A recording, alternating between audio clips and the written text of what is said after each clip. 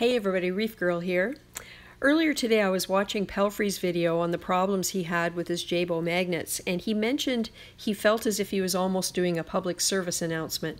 So I thought, what a great idea. Maybe I should do a public service announcement on something I recently did to improve safety around my aquariums. So here you are, inspired by Pelphrey. This is a Aquatic public service announcement Friday.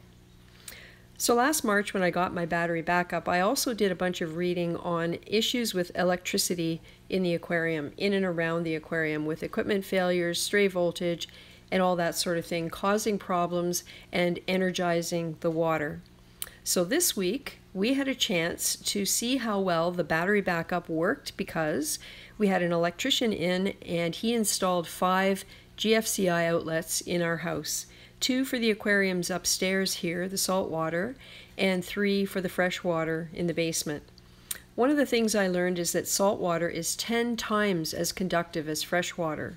So that was pretty scary.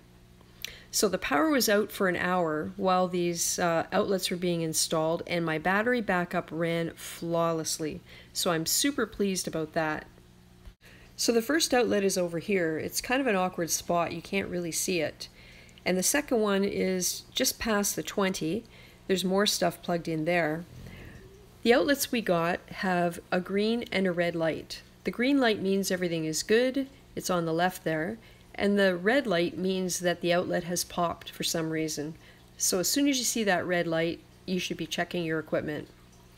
I'm trying to get myself in the habit of looking at these lights regularly and making sure I check before I put my hands in the water.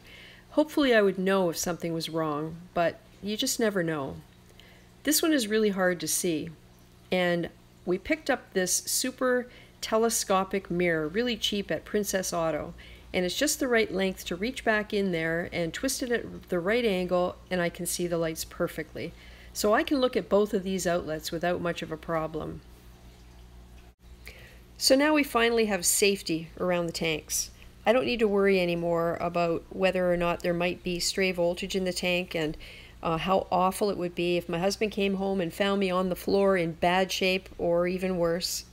And I can't stress seriously enough, if you do some reading, you'll read stories of people who have been killed by stray voltage or electrical energizing of their aquarium water.